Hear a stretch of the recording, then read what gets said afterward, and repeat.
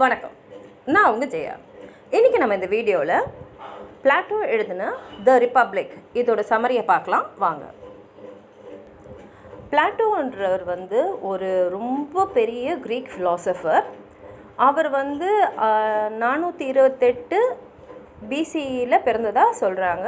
அது முன்ன பின்ன இருக்கலாம். அவர் சாக்ரட்டிஸோட ஸ்டூடெண்ட்.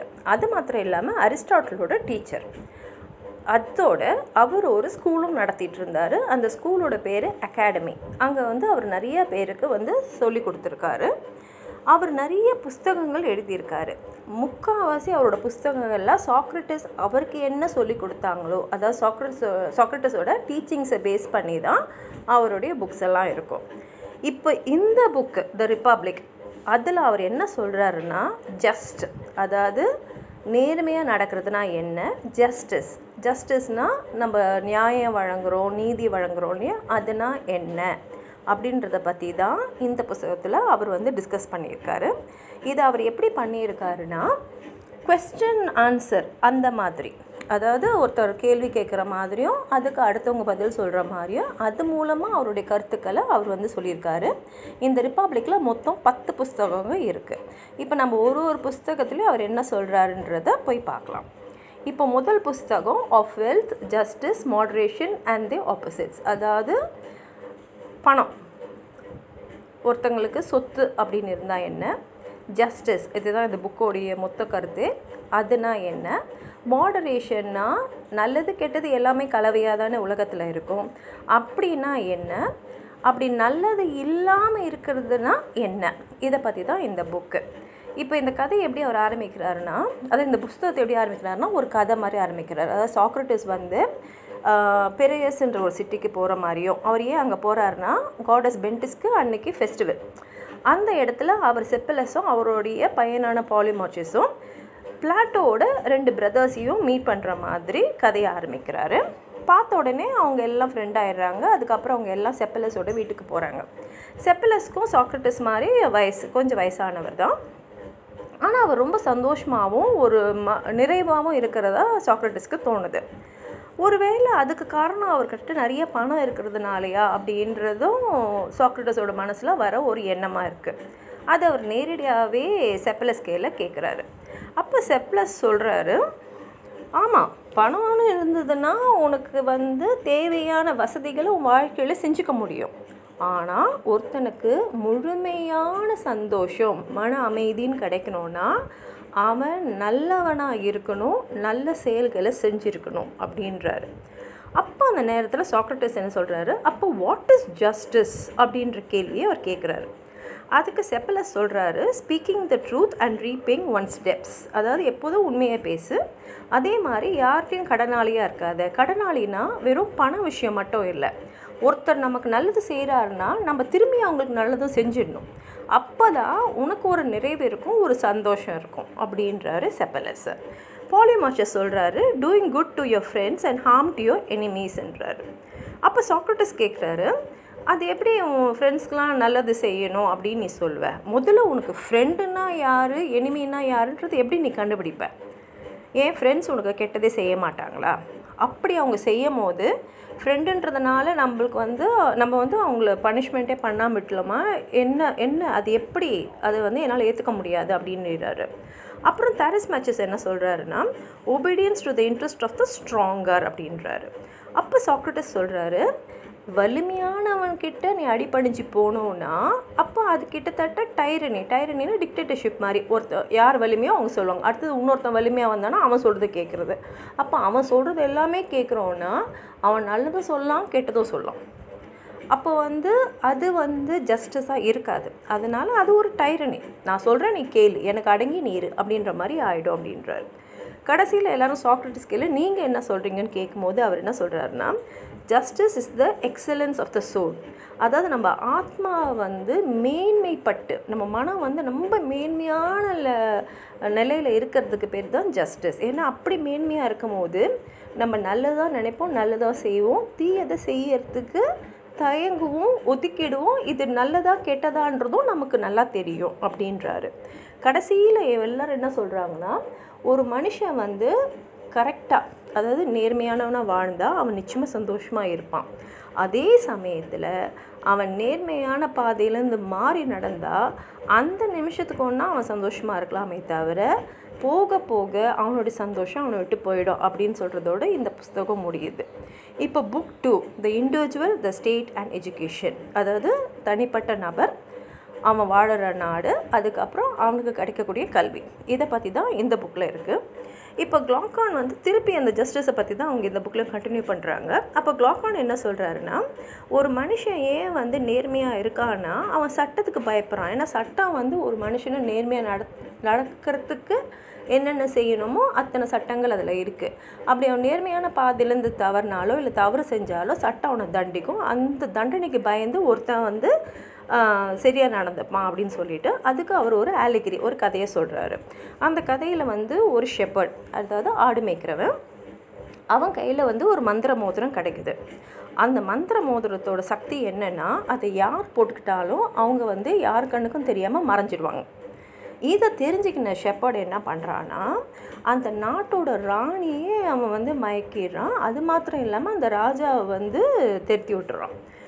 அப்போ என்ன ஆகுது, நம்மளை எதுவுமே கட்டுப்படுத்த முடியாத ஒரு சக்தி நம்மக்கிட்ட இருக்குன்னா நம்ம எந்த அளவுக்கும் போய் தப்பு செய்வோன்றதானே அது காட்டுது அப்படின்றாரு. அப்போ வந்து சாக்ரட்டிஸ் சொல்கிறாரு, சரி அப்போ நம்ம வந்து ஜஸ்டிஸ் அப்படின்னா என்னன்னு முதல்ல பார்க்கலாம். ஒரு ஸ்டேட், அதாவது ஒரு நாடு வந்து நேர்மையான ஒரு நல்ல நாடாக இருக்கணும்னா அங்கே என்னென்ன இருக்கணும், அதே மாதிரி ஒரு தனிப்பட்ட நபருக்கும் நம்ம என்னென்ன செய்யணும் அப்படின்னு பார்க்கலாம். அப்படின்னு அவங்க பார்க்கும்போது இப்போ இருக்கிற எந்த நாடுமே வந்து முழுமையாக வந்து எல்லா விதத்துலேயும் நிறைவு பெற்ற ஒரு நாடுன்னு சொல்ல முடியாது. அதனால் நம்ம தனியாக ஒரு நாடே உருவாக்கணும் அப்படின்னு சொல்லிட்டு அந்த நாட்டுக்கு அவங்க என்ன பேர் வைக்கிறாங்கன்னா ரிப்பப்ளிக் அப்படின்னு வைக்கிறாங்க. இப்போ நமக்கு ஒரு நாடு இருக்குன்னா அதில் கண்டிப்பாக மக்கள் இருந்தால் தான் நாடு, வெறும் நிலம் மட்டும் நம்ம நாடுன்னு சொல்ல மாட்டோம். அப்போ அந்த மக்களுக்கு தேவையானதை கொடுக்கணும். தேவைன்னா முதல்ல அடிப்படை தேவை தான். அடிப்படை தேவைன்னா என்ன, உணவு, உறைவிடம், உடை, ஃபுட், ஷெல்டர், க்ளோதிங். ஸோ அது வந்து மக்களுக்கு, எல்லா மக்களுக்கும் அங்கே கிடைக்கணும். இது இல்லை அப்படின்றதே அவங்கக்கிட்ட இருக்கக்கூடாது. இப்போ அடுத்தது டிவிஷன் ஆஃப் லேபர். இப்போ அங்கே இருக்கிறவங்களாம் வேறு சாப்பிட்டு தூங்கின்னு இருக்க முடியாது இல்லையா, அவங்க எதாவது செய்யணும். அப்போ அவங்கவுங்க திறமைக்கு ஏற்ற மாதிரி நம்ம அவங்களுக்கு வேலை கொடுக்கணும். அப்போ அது என்ன மாதிரியான வேலைகளாக இருக்கும் அப்படின்னு அவங்க டிஸ்கஸ் பண்ணுறாங்க. அப்போ சாக்ரட்டிஸ் என்ன சொல்கிறாருன்னா, அந்த நாட்டில் எல்லாருக்கும் எல்லா வளமையும் இருக்கணும், அந்த மாதிரி இந்த நாடு இருக்கணும் அப்படின்றாரு. ஆனால் அப்போ மற்றவங்களாம் சொல்கிறாங்க, அப்படி ஒரு நாடு இருந்ததுன்னா மற்ற நாடுங்கள்லாம் கண்டிப்பாக அது மேலே போர் தொடுக்கும். ஏன்னா அந்த மாதிரி ஒரு நாடு நம்மக்கிட்ட இருக்கணுன்ற ஆசை எல்லாருக்குமே இருக்கும். அப்போ போர் வந்து கண்டிப்பாக இருக்கும். அப்போது என்ன பண்ணணும், நம்ம இந்த நாட்டை எப்படி பாதுகாக்கணும்னு தெரியணும். அதாவது எல்லா வசதிகளும் அந்த நாட்டில் இருந்தாலும் தற்காப்புன்றது ரொம்ப முக்கியம். அதே சமயத்தில் வந்து எல்லா மக்களும் ஒரே அளவான புத்திசாலித்தனத்தோடோ இல்லை உடல் பலத்தோடு இருப்பாங்கன்னு சொல்ல முடியாது. அப்போ மக்களை நம்ம அதுக்கேற்ற மாதிரி பிரிக்கணும். பிரிச்சுட்டு நல்ல புத்திசாலியான பலசாலித்தனம் ரெண்டுமே இருக்கக்கூடியவங்கள கார்டியன்ஸ் அப்படின்ற ஒரு லெவலில் வைக்கணும். அவங்களுக்கான கல்வியை நம்ம வரைமுறைப்படுத்தணும் அப்படின்றார். அப்போ சாக்ரட்டிஸ் சொல்கிறாரு, கல்வின்னு பார்க்கும்போது முதல்ல எது இருக்கக்கூடாதுன்றதை நான் சொல்லிடுறேன்னு சொல்லிட்டு அதில் பேட் ஃபிக்ஷன் அப்படின்றது இருக்கக்கூடாதுன்றார். பேட் ஃபிக்ஷன்னா என்னன்னு கேட்டால் பொயட்ரி அண்ட் லிட்ரேச்சர் அப்படின்றார். அதுவும் பொயட்ரி அண்ட் லிட்ரேச்சர்னால் எல்லா பொயட்ரி எல்லா லிட்ரேச்சரும் இல்லை, எதையுமே மக்களுக்கு சொல்லித்தராத, அதாவது மாரல் வேல்யூஸ்ன்றோம்ல, வாழ்வியலுக்கு தேவையானதை சொல்லித்தராத பொயட்ரி அண்ட் லிட்ரேச்சர் இருக்கக்கூடாது. அப்போ என்ன மாதிரி லிட்ரேச்சர் இருக்கக்கூடாதுன்னா, வெறும் ஒரு சந்தோஷத்தை கொடுக்கக்கூடியதோ இல்லை வந்து ஒரு சிரிப்பு தரக்கூடிய ஒரு லிட்ரேச்சரோ இல்லை ஒரு பொயட்ரின்னா என்ன, ஒரு ஏஸ்தட்டிக் வேல்யூன்றோம் இல்லையா, ஒரு கற்பனை தனம் மட்டுமே இருக்கக்கூடிய ஒரு பொயட்ரியோ அதெல்லாம் மக்களுக்கு தேவையில்லை. அவங்க வாழற வாழ்க்கையை எப்படி வாழணும்னு சொல்லித்தர பொயட்ரி மட்டும் இருக்கலாம் அப்படின்றாரு. அதே சமயத்தில் அவர் என்ன சொல்கிறாருன்னா, த God is not the author of all things but of good only. அப்படின்னா என்னென்னா, நல்ல செயல்களில் மட்டும்தான் கடவுள் துணை இருப்பார்.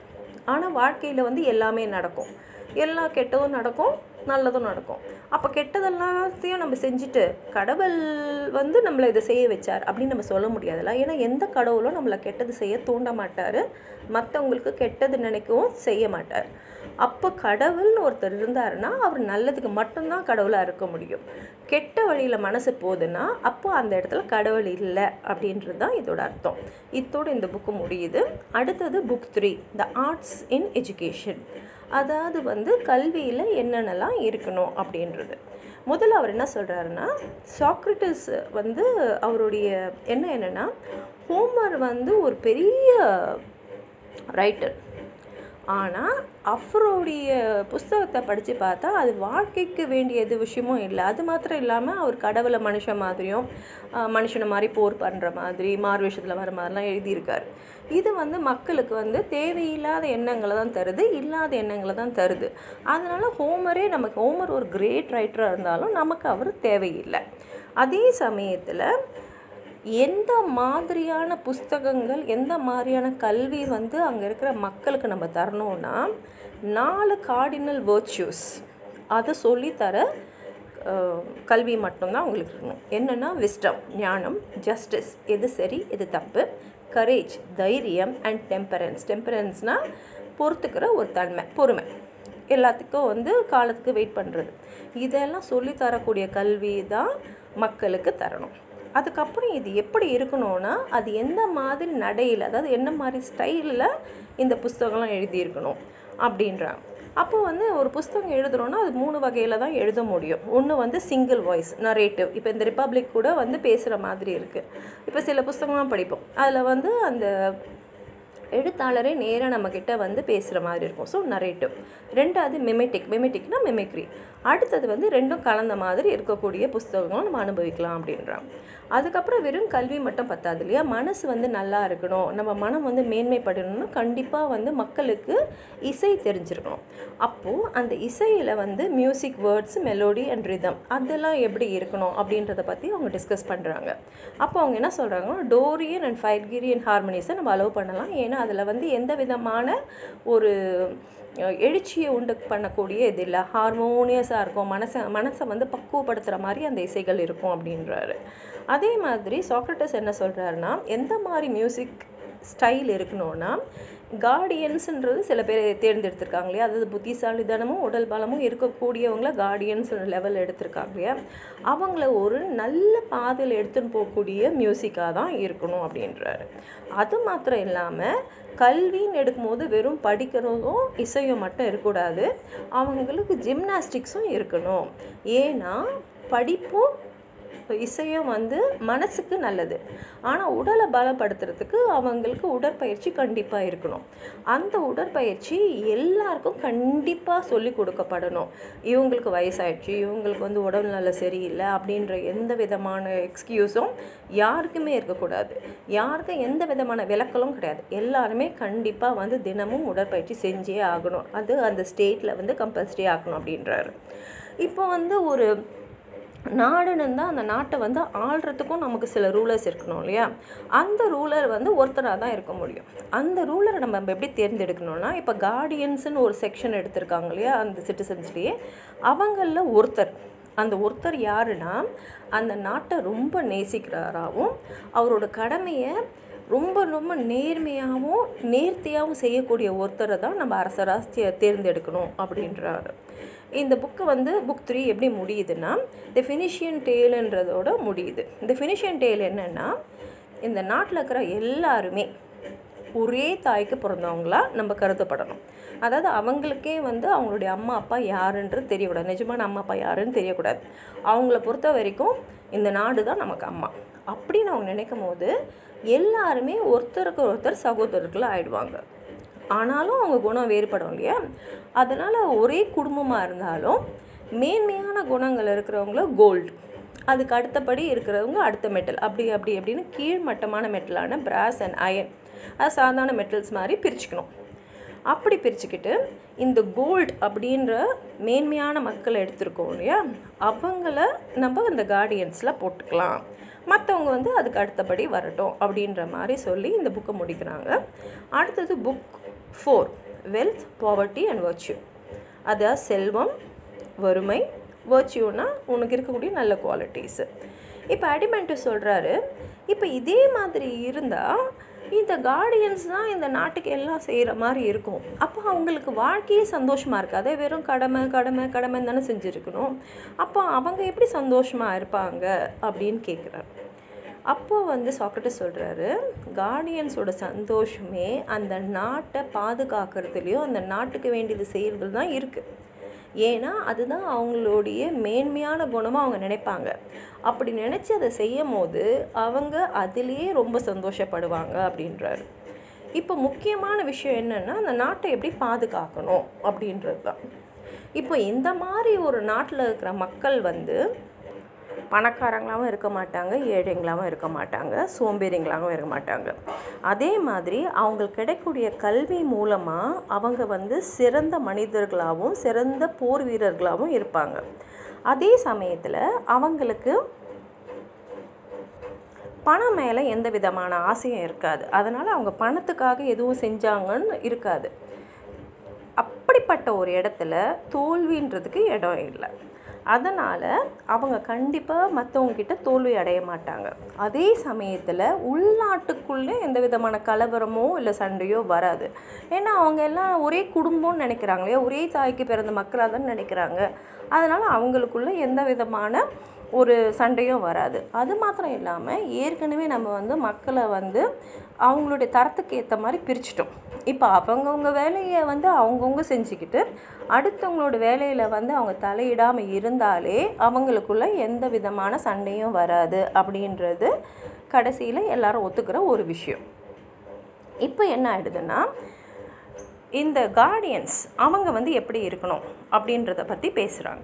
அப்போ அவங்க என்ன சொல்கிறாங்கன்னா, கார்டியன்ஸ் நிஜமாகவே ரொம்ப ஞானம் நிறைஞ்சவங்களா, விஷயம் தெரிஞ்சவங்களா இருக்கணும். அதே மாதிரி இந்த நாட்டை பாதுகாக்கிறவங்க ரொம்ப தைரியமானவங்களாக இருக்கணும். அதே சமயத்தில் எல்லாருக்குமே எல்லா விதமான சந்தோஷங்களையும் ஒரு கட்டுப்பாட்டுக்குள்ளே அனுபவிக்க தெரிஞ்சிருக்கணும். இதை தான் அங்கே இருக்கிற எல்லா மக்களுக்கும் நம்ம சொல்லி கொடுக்க வேண்டிய விஷயங்கள். ஒரு ஜெனரேஷனுக்கு நம்ம சொல்லி கொடுத்துட்டோம்னா அடுத்தடுத்து வரப்போகிற ஜெனரேஷனுக்கு தானாகவே போய் சேர்ந்துடும் அப்படின்றதோட புக் 4 முடிஞ்சிடுது. இப்போ book 5 on matrimony and philosophy. மேட்ரிமோனினா திருமணம். இப்போ சாக்ரட்டிஸ் என்ன சொல்கிறாருன்னா, திருமணம் போதே ஆண் பெண் ரெண்டுமே வந்துடுறாங்க. இப்போ 2 பேருமே கல்யாணம் பண்ணிக்கிறாங்கன்னா 2 பேருமே நம்ம சரிசமமாக தான் பார்க்கணும். அதனால் நம்ம எந்த விதமான கல்வியை தந்தாலும் ஆணுக்கும் பெண்ணுக்கும் ஒரே விதமான கல்வியை தான் தரணும். அதாவது கல்வினா திருப்பி அதே தான், மியூசிக், ஜிம்னாசம் எல்லாமே 2 பேருக்கும் ஒரே மாதிரி தான் சொல்லித்தரப்படணும். அதே சமயத்தில் எல்லாருமே திருமணம் பண்ணிக்கணுன்றது அந்த ஸ்டேட்டில் கண்டிப்பாக கிடையாது. இந்த கார்டியன்ஸ் அண்ட் ஹையர் லெவலில் இருக்கா இல்லையா, அவங்களுக்கு நம்ம திருமணம் செய்கிறதுக்கு பெர்மிஷன் தரலாம். மற்றபடி மக்கள் தொகையை அதிகப்படுத்துறதுக்கு, அவங்க சேர்ந்து இருக்கிறதுக்கு அப்படின்றதுக்கு சில ஃபெஸ்டிவல்ஸ், விழாக்களில் போது மாத்திரம் நம்ம அவங்களுக்கு அனுமதி தரலாம். அப்படி பிறக்கிற குழந்தைங்கள நம்ம கவனித்து பார்க்கணும். அதில் சிறந்த குழந்தைகள், சுப்பீரியர் ப்ரோஜினின்றோம், அந்த குழந்தைங்களை மாத்திரம் எடுத்து, ஏன்னா எல்லாருமே ஒரே குடும்பன்றதுனால அவங்களுக்கு அவங்க அப்பா அம்மாவும் தெரியக்கூடாது அப்படின்றதுனால நர்சஸை வச்சுக்கணும். அதாவது குழந்தைய வளர்க்குறதுக்குன்னு சில பேர் வச்சுக்கணும். அவங்கக்கிட்ட இந்த குழந்தைய கொடுத்துடணும். அவங்க இந்த குழந்தைய சிறந்த முறையில் வளர்க்கணும். இப்போ சுப்பீரியர் ப்ரோஜினி அப்படி வளர்கிறாங்கன்னா அப்போ இன்ஃபீரியராகவோ இல்லை டிஃபார்ம்டுனா சில உடல் குறைகளோடையோ இல்லை மனக்குறைகளோடு பிறக்கிற குழந்தைங்க என்ன செய்யலாம் அப்படின்னு வரும்போது அவங்கள யாருக்குமே தெரியாத ஒரு இடத்துல போட்டுடணும். அவங்களுக்கு என்ன ஆச்சுன்றதும் யாருக்கும் தெரியக்கூடாது அப்படின்றாரு. அதே சமயத்தில் அந்த நாட்டில் அபார்ஷனையும் லீகல் ஆக்கிடணும். எனக்கு குழந்தை வேணாம் அப்படின்னு நினைக்கும் போது அந்த குழந்தைய வேணான்னு முடிவு செய்கிற உரிமை அவங்களுக்கு கண்டிப்பாக நம்ம கொடுக்கணும் அப்படின்ற ஒரு முடிவுக்கு வராங்க. அடுத்தது ஃபிலாசபி. அவர் என்ன சொல்கிறாருன்னா, தைரியமானவங்க போர் செய்கிறத சந்தோஷமாக எதிர்பார்ப்பாங்க. ஆனால் கோழைகளுக்கு போர்னாலே பயமாக இருக்கும். அதனால் தைரியமானவங்கள தான் எடுத்து நம்ம ப்ரொடெக்டர்ஸாக போடணும். அதே மாதிரி புத்திசாலிங்களும் மக்களை வழி நடத்த போகிறவங்களும் இருக்கணும் அந்த நாட்டில். அப்போ தான் அந்த நாடு செழுமையாக இருக்கும். ஸோ அவங்களெல்லாம் ஃபிலாசபர்ஸ்ன்ற கேட்டகரியில் போடணும். அவங்க வந்து அறிவை தேடி தேடி அவங்க வந்து அவங்கள மேன்மைப்படுத்திக்கிட்டே இருக்கணும். இதுதான் அந்த ஃபிலாசபரோட டெஃபினிஷன் அப்படின்றாரு. இப்போ book 6 the philosophy of government, அதாவது அந்த நாட்டோடைய அரசாங்கம் எப்படி இருக்கணும் அப்படின்றாரு. அதாவது சில எசென்ஷியல் குவாலிட்டிஸ்ன்னு இருக்குல்ல, கண்டிப்பாக ஒரு நல்ல நேர்மையான ஆட்சியாளருங்கக்கிட்ட இருக்க வேண்டிய சில குணங்கள்ன்றது truthfulness, Velar, temperance, ஜென்டிலிட்டி, கீன்னஸ் of memory.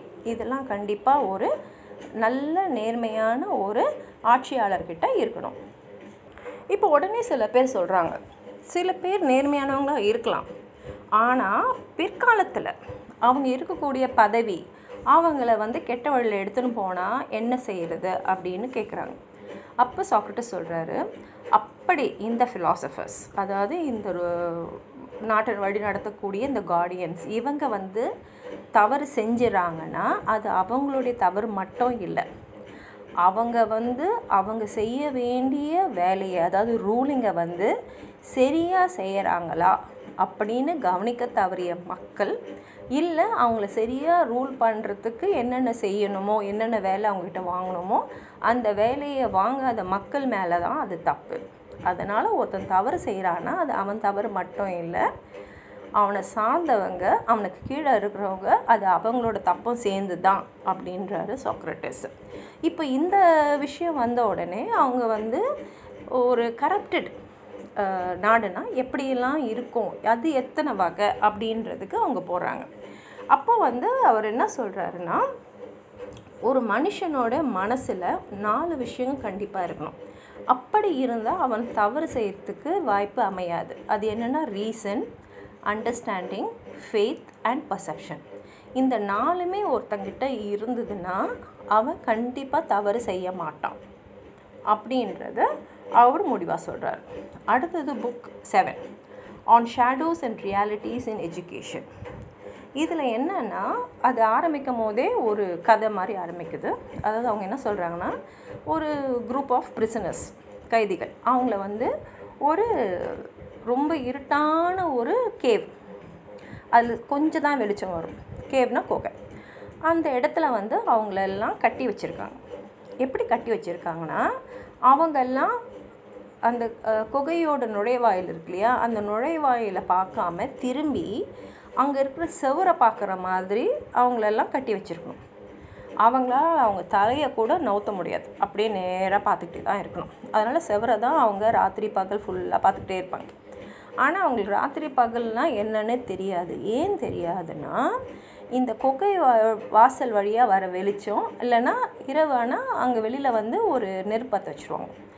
அது மூலமாக என்ன ஆகிடும்னா, அந்த சாதாரண ஒரு வெளிச்சம், அதே வெளிச்சம் அந்த குகைக்குள்ளே எப்போதுமே இருக்கும், 24 மணி நேரமாக இருக்கும். அப்போ என்ன ஆகிடும்னா, இவங்களால் வெறும் நிழல்களை மட்டும்தான் அந்த செவரில் பார்க்க முடியும்.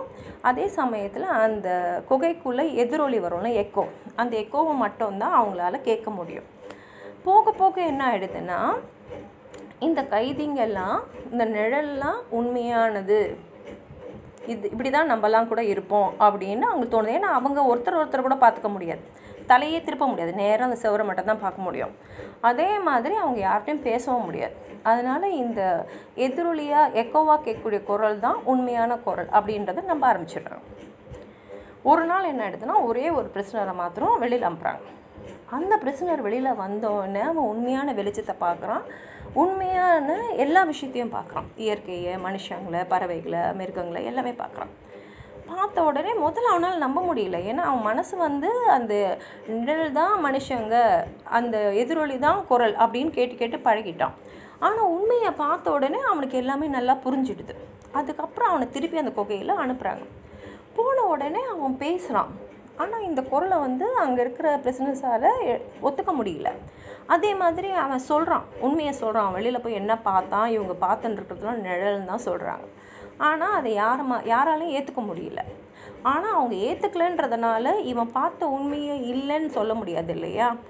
அந்த மாதிரியாக அந்த கதையை முடிகிறார். அப்போ அவர் என்ன சொல்கிறாருன்னா, இந்த கார்டியன்ஸும் அப்படி தான் இருக்கணும். மக்கள் வந்து அவங்க என்ன நினைக்கிறாங்கன்றது சொன்னால் கூட உண்மை தெரிஞ்ச கார்டியன்ஸ் இதுதான் உண்மை, இதுதான் நேர்மையான வழி, இதுதான் நல்லது, இதுதான் கெட்டது அப்படின்னு சொல்கிற அளவில் அவங்க இருக்கணும். ஒரு 100 பேர் சேர்ந்து சொல்கிறாங்கன்றதுனால இல்லாத ஒன்றை இருக்குன்னு ஒத்துக்கக்கூடாது, அதே சமயத்தில் இருக்கிற ஒன்றை இல்லைன்னு அந்த ஆள் சொல்லக்கூடாது அப்படின்னு சொல்கிறார். அதே மாதிரி இப்போ வந்து கல்வியில் வரும்போது ஏற்கனவே அவங்க வந்து சிறந்த புஸ்தகங்கள் எது, மியூசிக், ஜிம்னாசம், இதெல்லாம் வந்து கல்வியில் அவங்களுக்கு சொல்லிக் கொடுக்கணும்னு சொல்லியிருந்தாங்க இல்லையா. ஆனால் இது மட்டும் ஒரு நாட்டோட முன்னேற்றத்துக்கு பத்தாது. அதனால் அவங்க என்ன சொல்கிறாங்கன்னா astronomy, arithmetic, geometry, solids and motion இதெல்லாம் கூட நம்ம வந்து கல்வியில் அவங்களுக்கு சொல்லிக் கொடுக்கணும். அதுலேயும் வந்து இந்த கார்டியன்ஸுன்னு சூஸ் பண்ணியிருக்காங்க இல்லையா, அவங்களுக்கு சின்ன வயசுலேயே அவங்க குழந்தை பருவத்துலேயே அவங்களுக்கு வந்து அறிவியல் சொல்லித்தரணும். அவங்க 20 வயசு ஆகும்போது அவங்க எந்த பாடத்தில் வந்து சிறந்த முறையில் தேர்ச்சி பெற்றிருக்காங்களோ, அதாவது அந்த கார்டியன்ஸ் கிட்டத்தட்ட எல்லா பாடத்துலையுமே சிறந்தவர்களாக இருக்கணும். அவங்களுக்கு இன்னும் வந்து ஆழமாக அந்த படிப்பை சொல்லித்தரணும். இதுலேருந்து பெஸ்ட்டாக இருக்கிறவங்கள வந்து சூஸ் பண்ணிவிட்டு இன்னொரு 5 வருஷத்துக்கு அவங்கள வந்து அலுவலகத்தில் பணி செய்ய வைக்கணும். அந்த மாதிரி அவங்க ஒரு 15 வருஷம் பணி செஞ்சுட்டு அப்புறம், அதாவது அவங்களுக்கு 50 வயசு ஆகும்போது அவங்கள யார் பெஸ்ட்டு அப்படின்ற மாதிரி இருக்காங்களோ அவங்க தான் ட்ரூ கார்டியன் சொல்லிவிட்டு அவங்கள வந்து அந்த நாட்டோட ரூலராக ஒத்துக்கணும் அப்படின்றா. இப்போ புக் 8ல் வந்து இந்த 4 ஃபார்ம்ஸ் ஆஃப் கரப்டிவ் கவர்மெண்ட்டுன்னு வருது இல்லையா, அதை பற்றி அவங்க டிஸ்கஸ் பண்ணுறாங்க. அதுக்கு அவங்க என்ன சொல்கிறாங்கன்னா, இப்போ எல்லாமே இப்போ கரப்ஷன்னா ஒரே மாதிரி இருக்காது இல்லையா, அதனால் நம்ம வந்து அதை கேட்டகரைஸ் பண்ணிக்கலாம் அப்படின்றாங்க. இப்போது 4 விதமான கரப்ட் கவர்மெண்ட் தான், அதுலேயே கொஞ்சம் பரவாயில்லை அப்படின்னு என்ன இருக்கும்னா டெமோக்ரஸி அப்படின்னு வச்சுக்கலாம். இந்த டெமோக்ரஸி எப்படின்னா, ஒருத்தர் வந்து அவருடைய பேருக்காக, அதாவது எனக்கு ஒரு நல்ல பேர் இருக்குது, அதாவது ஹானர், மக்கள் என்னை நம்புகிறாங்க, இல்லை வந்து எல்லோரும் என்னை பாராட்டணும் அப்படின்றதுக்காக ரூல் பண்ணுற இடம் தான் டெமோக்ரஸி. ஆனால் இந்த இடத்துல என்ன வரும்னா ஈகோ வரும், நான் தான் பெரியவன், இல்லை நான் சொல்கிறது தான் எல்லோரும் கேட்கணும் அப்படின்னு.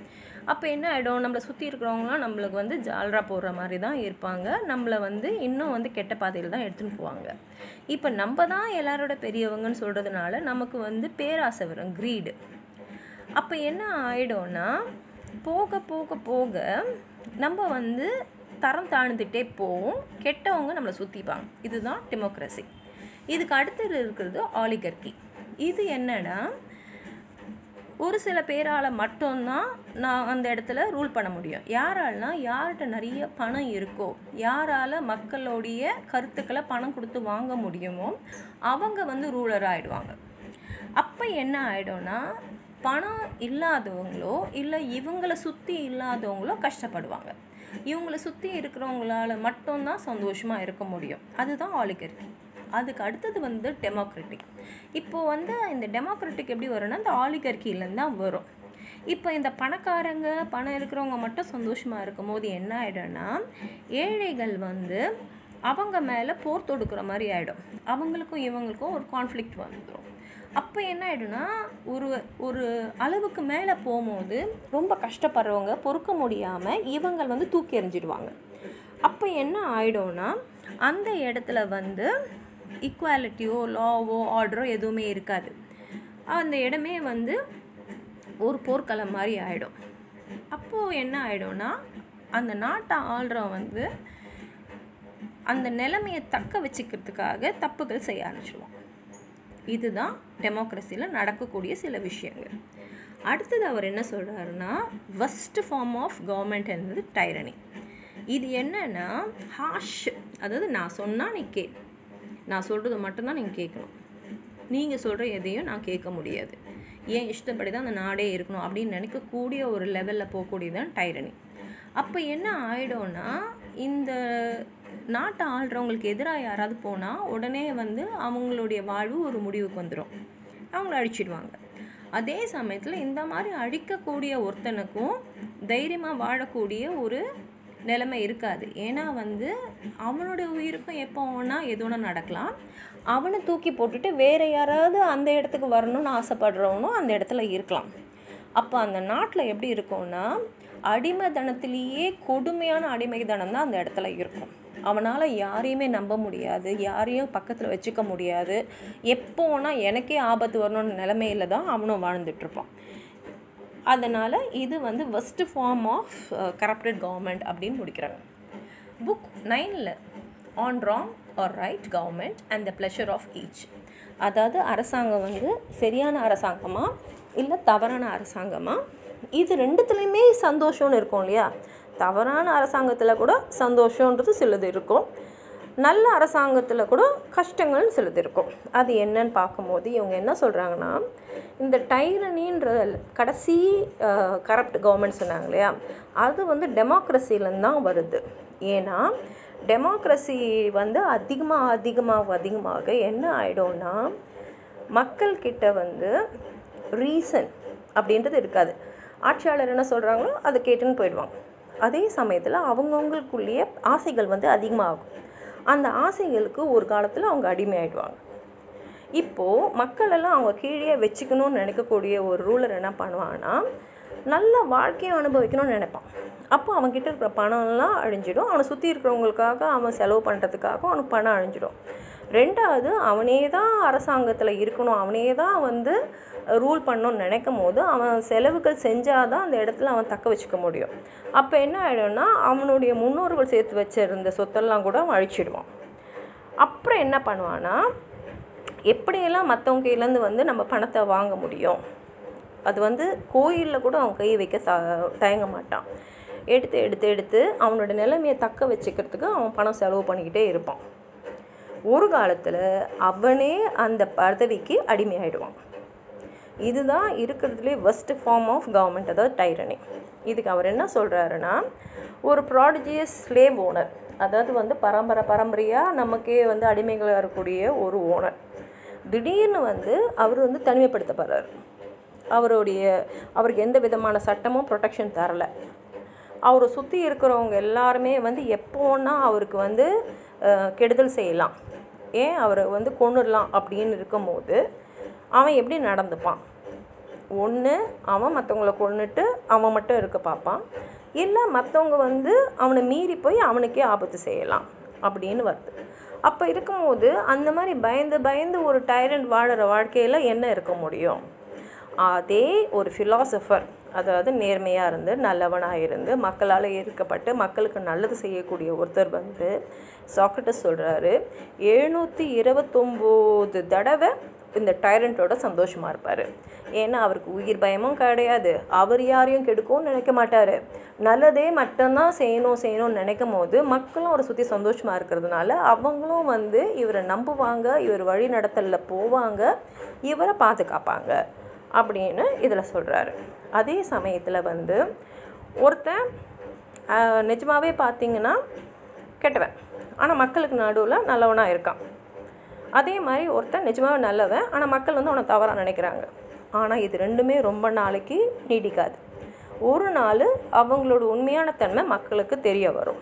அதனால் அவர் என்ன சொல்கிறாருன்னா, எல்லாமே 3 வகையாக இருக்கும்.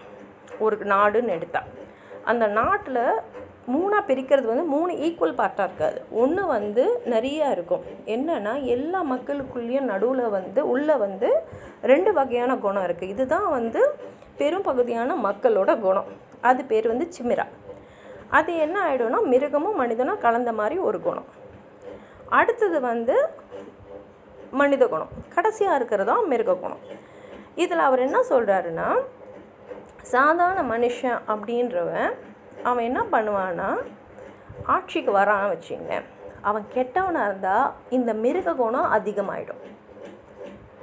அதே சமயத்தில் ஒரு நல்லவன் வந்தானா இந்த மனித குணம் அதிகமாகிடும். இப்போ அவர் என்ன சொல்கிறாருன்னா, இப்போ கடவுள் இருக்கார், அவர் எல்லாத்தையுமே பார்ப்பார்.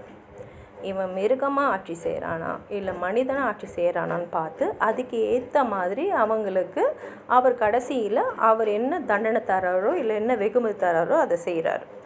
அப்போ என்ன ஆகிடும்னா, நம்ம இந்த பூமியில் நம்ம என்ன வாழ்க்கை வாழறோமோ அதுக்கு ஏற்ற மாதிரி தான் நம்மளுடைய பிற்கால வாழ்க்கை அமையும் அப்படின்னு சொல்கிறாரு. அதே மாதிரி புக் 10ல் பார்த்திங்கன்னா தி ரீகாம்பன்ஸ் ஆஃப் லைஃப், இதில் அவர் என்ன சொல்கிறாருன்னா, திருப்பி வந்து இந்த இமிட்டேட்டிவ் போயட்ரிக்கு வராரு. இமிட்டேட்டிவ் போயட்ரினா என்ன? ஒரு இதை பார்த்து திருப்பி நம்ம செய்கிறது தான் இமிட்டேஷன். இப்போ அவர் என்ன சொல்கிறாருன்னா, இப்போ கடவுள் வந்து ஒரு அதுக்கு எக்ஸாம்பிள் அவர் சொல்கிறார். கடவுள் வந்து ஒரு பெட்டை படைக்கிறார். அந்த அந்த பெட்டை வந்து ஒரு ஃபினாமினாக இங்கே வச்சுக்கிறார். இப்போ வந்து இமிட்டேஷன்னா மூணாவதாக வர்றது தான் இமிட்டேஷன். அதாவது மக்கள்கிட்ட வந்து சேர்றது மூணாவது லெவல் ஆஃப் இமிட்டேஷன்றாரு. இப்போது கடவுள் படைத்த பெட் வந்து ஒரிஜினல். இப்போது இது வந்து ஐடியா. ஒரு கார்பெண்டரோ இதை பார்க்குறார். இந்த கார்பெண்டர் இதை பார்த்துட்டு கடவுள் படைச்சது நல்லா இருக்குன்னு சொல்லிட்டு அவர் ஒரு பெட்டை செய்கிறார். அப்போ என்ன ஆகிடுது, கடவுள் செஞ்சதை இந்த கார்பெண்டர் பார்க்குறாரு. இந்த கார்பெண்டரோட மனசில் அந்த பெட்டு பதியுது. அது ரெண்டாவது இமிட்டேஷன். அவன் மனசில் பதிஞ்சதை அவன் வந்து பெட்டாக செஞ்சுருக்கான். இப்போது என்ன ஆகிடுதுனோ, ஒரு போயட்டோ ஒரு பெயிண்டரோ இந்த பெட்டை பார்த்துட்டு அந்த போயட் அந்த பெட்டை பற்றி கவிதை எழுதுகிறாரு, இல்லை பெயிண்டர் இந்த பெட்டை வரைகிறாரு. அப்போ என்ன ஆகிடுது, அது தேர்ட் லெவல் ஆஃப் இமிட்டேஷன். கடவுள் படைச்சாரு, இதை வந்து அந்த கார்பெண்டர் பார்க்குறாரு. கார்பெண்டரோட மனசில் பதியிறது ஒரு இமிட்டேஷன். அந்த கார்பெண்டர் வந்து அவர் மனசில் பதிஞ்சது வச்சு அவர் ஒரு பெட்டு செய்கிறாரு, அது செகண்ட் இமிட்டேஷன். இதை பார்க்குற போயட் வந்து ஒரு போயட்டோ ஒரு போயமோ ஒரு பெயிண்டர் வந்து ஒரு பெயிண்டிங்கோ செஞ்சால் அது தேர்ட் லெவல் ஆஃப் இமிட்டேஷன்.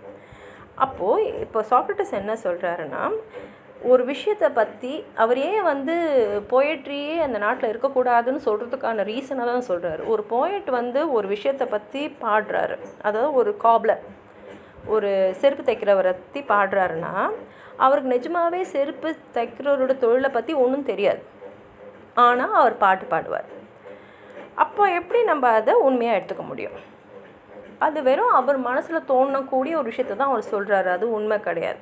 அதனால் இந்த மாதிரி போயிட்டுலாம் நம்ம வந்து வேணான்ற. ஏன்னா விஷயம் வந்து உண்மையாக தெரியாது. இப்போ ஒரு போரை பற்றி ஒரு கவிஞர் எழுதுகிறாருன்னா அவர் கண்டிப்பாக அந்த போரில் பங்கு பெற்றவராக இருக்கணுன்ற அவசியம் இல்லை.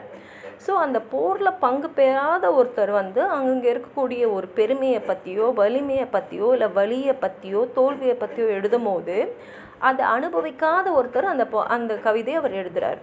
அதனால் அந்த மாதிரி விஷயங்கள்லாம் நம்ம ஒத்துக்கக்கூடாது. அப்போ என்ன மாதிரி போயிட்டு நம்ம ஒத்துக்கலான்னா, கடவுளை பற்றி பாராட்டி பேசுகிறது, இல்லை நல்லபடியாக மேன்மையாக வாழ்ந்த மக்களுடைய வாழ்க்கை முறையை பற்றி அவங்க எப்படி வாழ்ந்தாங்க, எப்படி புகழடைஞ்சாங்க அப்படின்னு எழுதக்கூடிய சில போயிட்ரியை மாத்திரம் நம்ம அலோவ் பண்ணலாம் அப்படின்றாரு. அதே சமயத்தில் அவர் என்ன சொல்கிறாருன்னா, இந்த வாழ்க்கையை நல்ல முறையில் வாழக்கூடியவங்களுக்கு கண்டிப்பாக வந்து நம்ம ரிவார்டு தரணும். அப்போது என்ன ஆகிடும்னா, அவர் என்ன சொல்கிறாருன்னா, நம்ம அதை ரிவார்ட் பண்ணணும்னு அவசியம் இல்லை. கடவுளே எல்லாரையும் பார்த்துக்கிட்டு தான் இருக்கார். நம்ம செய்யக்கூடிய நல்லதுங்களும் பார்க்குறாரு, கெட்டதையும் பார்க்குறாரு. அப்போ நல்லது செய்கிறவங்க கண்டிப்பாக கடவுள் வந்து வரவேற்பார், அவங்களுக்கு நல்லது செய்வார். அதே சமயத்தில் கெட்டது செய்கிறவன் கண்டிப்பாக கஷ்டப்படுவான். அது மாத்திரம் இல்லாமல் கடவுளுடைய வெறுப்புக்கும் அவன் ஆளாவான் அப்படின்னு சொல்லிட்டு இந்த புஸ்தகத்தை அவர் எப்படி முடிக்கிறாருன்னா, த டேல் ஆஃப் எர்த் அப்படின்ற கதையோடு முடிக்கிறாரு. இது வந்து ஒரு அந்த காலத்தில் வாழ்ந்த ஒரு பெரிய ஹீரோவை பற்றிய கதை. அவன் வந்து போரில் வந்து இறந்துடுறான். இறந்துட்ட அப்புறம் ஆஃப்டர் லைஃப் இருக்கு இல்லையா, போயிட்டு அப்புறம்தான் திரும்பி இந்த உலகத்துக்கு வரணும். இப்போது என்ன ஆகிடுதுன்னா, கடவுள் வந்து நம்ம நல்லது செய்கிறது கெட்டது செய்கிறதெல்லாம் பார்க்குறாரு இல்லையா. அப்போ கெட்டது செய்கிறவங்கள அவர் என்ன பண்ணுவாருன்னா, நரகத்தில் தூக்கி போடுவார். எப்போனா 1000 வருஷத்துக்கு நீ நரகத்தில் இருந்து கஷ்டப்படணும் அப்படின்னு தூக்கி போட்டுருவார்.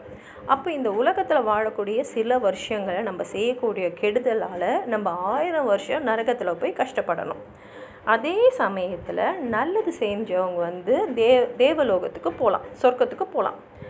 அங்கே வந்து அவங்களுக்கே வந்து அந்த சாய்ஸை கொடுத்துருவாங்க, நீ வந்து திருப்பி உலகத்துக்கு போகும்போது எப்படி போக போகிற அப்படின்னு. சில பேர் வந்து நான் இந்த மிருகமாக போகணும் அப்படின்னு ஆசைப்படுவாங்க. சில பேர் வந்து நான் திரும்பி வந்து நாட்டுக்கே ரூலர் ஆகணும், அவங்க ஏற்கனவே நல்லவங்களாக இருந்ததுனால இன்னும் நல்லது செய்கிறதுக்காக அவங்க ஆசைப்படலாம். இல்லை அவங்க எப்படி விருப்பப்படுறாங்களோ அதுவே வந்து கடவுள் அவங்களுக்கு கொடுத்துடுவார். இப்போ ஒடிசியஸ்ன்ற எக்ஸாம்பிள் அவர் சொல்கிறார். அங்கே வந்து என்ன ஆகிடும்னா, யார் வந்து ரொம்ப சாதாரண ஒரு வாழ்க்கையை நல்லபடியாக வாழ்ந்தாங்களோ அவங்களுக்கு தான் அந்த ஒடிசியஸ்ன்ற வாழ்க்கை அவங்களுக்கு கிடைக்கும். இப்போ இதெல்லாம் அவங்க வந்து தேர்ந்தெடுத்துட்ட அப்புறம் அந்த ஆத்மா என்ன ஆகும்னா, திருப்பி உலகத்துக்கு வரத்துக்கு முன்னாடி அங்கே ஒரு ஆறு ஓடும். அந்த ஆறோட பேரே ஃபார்கெட்ஃபுல்னஸ், மறதி. அங்கே போய் அந்த ஆற்றுலேருந்து தண்ணி எடுத்து குடிக்கணும். அப்படி குடிக்கும்போது இது வரைக்கும் நடந்தது, சொர்க்கத்தில் அவங்களுக்கு என்ன நடந்தது, கடவுளை பார்த்தது, கடவுள் அவங்களுக்கு வரம் கொடுத்தது எல்லாமே அவங்களுக்கு மறந்துட்டு அவங்க திரும்பி புதிய மனிதர்களாக இந்த உலகத்தில் பிறப்பாங்க. இப்படின்றது தான் இந்த புஸ்தகம் முடியும் போது சொல்லப்படுற ஒரு கதை. இதுதான் வந்து த ரிப்பப்ளிக்கோடைய சமரி. நான் ரொம்ப ஷார்ட்டாக தான் சொல்லியிருக்கேன், ஏன்னா அது வந்து 10 புஸ்தகம் ரொம்ப பெரிய பெரிய புஸ்தகம். பின்னாடி வந்து ஒரு புஸ்தகத்தை பற்றி இன்னும் டீட்டெயிலாக கூட சொல்கிறேன். இதை பற்றி இன்னும் நீங்கள் எதாவது சொல்லணும்னு நினச்சிங்கன்னா கமெண்ட் பாக்ஸில் எழுதுங்க. இந்த வீடியோவை லைக் பண்ணுங்கள், உங்கள் ஃப்ரெண்ட்ஸோடு ஷேர் பண்ணுங்கள். சப்ஸ்கிரைப் பண்ணாதவங்களாம் ப்ளீஸ் சப்ஸ்கிரைப் பண்ணுங்கள். நன்றி.